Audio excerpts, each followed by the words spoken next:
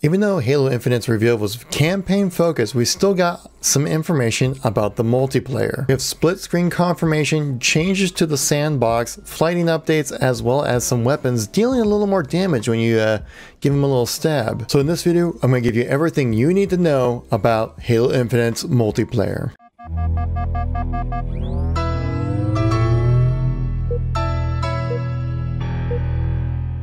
How's it going, everybody? It's Kevin here once again, give you another news informational video when it comes to Halo. If you like these news informational videos, please make sure to tap that like button. So it lets me know you want to see some more content like this, and it greatly helps out the video and channel so more people get to stay in the know with everything going on with Halo. Plus, if you want to stay up to date with all the news and information going on with Halo Infinite, make sure to tap subscribe to keep yourselves up to date. So let's get right into the content here. So yes, we knew that there was not going to be any multiplayer information or reveal at all when it came to this July event that we had for the Xbox. It's going to be campaign focused, but we still got some new information for multiplayer, and I wanted to kind of share that as well as do a bit of a recap of what we already know so I can give you everything you need to know when it comes to Halo Infinite's multiplayer. So I'm going to start with the newest information, that is the split screening and how it's going to turn out for Halo Infinite. There has been some recent confusion on what kind of split screen Halo Infinite will have, as we do know that it was confirmed by Bonnie Ross years ago that Halo Infinite will have split screen, and all Halos moving forward will, because it's kind of one of those things that really make Halo Halo, and we're glad to see that happen. You know, way back in December of 2018, we actually had a confirmation of this. There was a really cool moment when Halo Infinite was up and running, and we had 4 people on the team playing on one TV, correct? Confirmed. We have split screen working. Split screen. Yeah, that's 343 themselves with Chris Lee, who's the head of Halo Infinite's development, saying that they had 4-player split screen running on console, which is pretty interesting there. Though that has seemed to change with the recent announcement of Halo Infinite. Jerry Hook, who's one of the design leads at 343, said this on Twitter, saying, "Hey everyone, I saw some reports of campaign supporting 4-player split screen for campaign and just want to correct. Halo Infinite will be supporting 2-player split screen and 4-player online co-op for campaign. Sorry about the confusion." So it seems like throughout the development of Halo Infinite, they had some design choices that they wanted to make, and it seems like they had to cut off a couple split screeners there, which honestly I'm okay with. I've never really used split screen much anymore, but I understand, like in a household with like friends and family, you probably want to split screen a little bit, and I don't know about you guys, but I've never really had that good of an experience doing 4-player split screen. You know, obviously some people might not have the opportunity, so it is sad to see that go, but at least it's still in the game in some capacity. Now there was also some rumors going around recently, with obviously with the news being fresh and new, that a lot of people were kind of maybe jumping to conclusions or doing things like that. Brad Sams, who's actually a very reputable person, I actually subscribe to him on YouTube because he has a lot of good Microsoft information. He's kind of has some insider connections, provides some leaks and stuff like that. In fact, even just days before E3 of 2018, he leaked out saying that the next Halo game is going to be announced and it's going to be called Halo Infinity. Well, close, Halo Infinite. So I give him a little credit on that one. He actually recently said that he had some sources at Microsoft stating that there will be no multiplayer on the release of Halo Infinite. One source is saying that multiplayer is not going to be shipping with single player this fall. Take that for, you know, put that in your back pocket, and we may not be seeing multiplayer yet. And of course, a lot of people are like, what did you just say? You're just like a core pillar of the complete franchise. It's just not going to be there on release. Well, Sketch had to step in and say this. Nothing to see here, folks. This is not true, which is a huge relief. When I first started hearing those rumors going around, I'm like, are you kidding me? You're gonna launch the game without multiplayer? I don't care if the game has like 2 maps. You're launching the game with multiplayer, right? Because, oh god, that would just be one hell of a mess if 343 pulled off something like that. Glad to see they're not, that's for sure. Also, watching the campaign reveal, we do recognize that there is the grapple shot, and then there is the drop wall that was showcased, bringing back equipment from Halo 3, which some people were excited about. I'm kind of iffy on. I didn't really enjoy equipment too much in classic Halo 3, but we'll see how it plays out in Halo Infinite. A really important thing that they made a distinguishing point on, saying that yes, these new additions to the sandbox will also carry over to multiplayer. However, they will function a bit differently as equipment items that can be picked up on the map. We will look forward to talking about this on the multiplayer details soon. Thank God, because that was one thing when I watched these abilities, especially with the grapple shot, going, wow, is this going to be in multiplayer? Because the grapple shot in the campaign reveal seems to be kind of a recharge ability, which kind of made me worried that it'd be something that you bring over the multiplayer. Luckily, it's not. It's a pickup item, which definitely helps me relieve some stress when it comes to that stuff. And I think it'd be a really great addition to the sandbox as well. Imagine a map like Construct, how hard it is to get up to that top ring area if it's under control.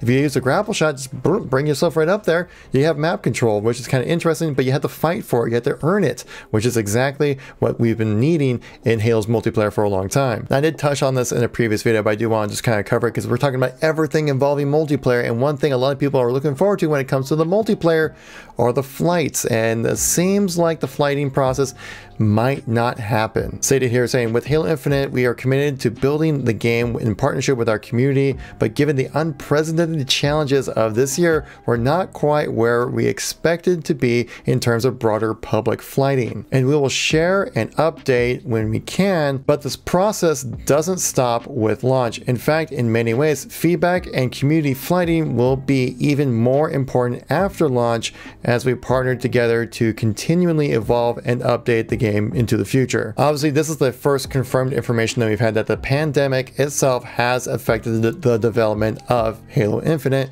That's understandable. I think it's hit everybody in different ways all across the world, really, so it's understandable something like this would happen. Now, does this mean that they're behind or in any way when it comes to development? Maybe not, but it could also mean that just they don't have the time to kind of put that in, or if it's just harder to kind of communicate that stuff and they don't have the organization of the infrastructure of their company to be able to pull something off like this. Because I was wondering how the hell you're going to pull off a flighting process with such a highly anticipated game. It would have to be a completely different process than it was done for the MCC, and I'm guessing with everyone working from home, and I just don't think that's going to be working out. Now, they do mention about how they do look to possibly bring some broader public flighting, but they have more details on it when they get around to it, which makes me think they'll probably do a traditional like beta demo kind of thing, maybe like a month before the release of the game, just to get some hype, give people a chance to play it and get some initial feedback just to kind of see how they can change the game around a little bit. I mean, obviously it's Halo. I mean, we've been playing this game for 19 years now, so I think we can get a good sense of how the game's going to play from just watching it. So it is very important for the public to get a chance to get their hands on it, play around, see how it feels and what works and what doesn't. Also, at the top of the video, we mentioned about how some bladed weapons can actually give you a little bit of a boost. Well, basically, we know the Ravager has some blades underneath it as a typical kind of art style when it comes to brute style weapons, and it was mentioned here in the IGN article saying banished bladed weapons do have a slight boost in melee lethality. They take the same number of hits as other weapons to kill a full shielded Spartan, but you can one-shot a Spartan that has 50% or less shields. Very interesting kind of addition right there. Now, obviously, the big thing when it comes to show that kind of difference in melee damage, it's important to show that the player has that ability to do that. And obviously, the Ravager is a very visually appealing weapon that has some cool effects to it. So it's pretty obvious. You can tell when someone's holding a Ravager, you might want to keep your distance. Obviously, one part we have to talk about is the customization when it comes to Halo Infinite. And as we have some previously confirmed information from Chris Lee and the team at 343. So I would say that those fans are going to be really excited when they get to learn more about our Halo Infinite customization. I agree that Reach did a really great job there. So we will be receiving at least Reach level customization. Is it going to be Reach customization, like the exact same, or even more detailed? I'm assuming more detailed, actually, but mainly because this might sound bad, but I think it's going to be tied to microtransactions in some way. As we do know, microtransactions are confirmed for Halo Infinite, though there will be no loot boxes. So most likely, I'm assuming that they'll probably be doing some form of a season pass.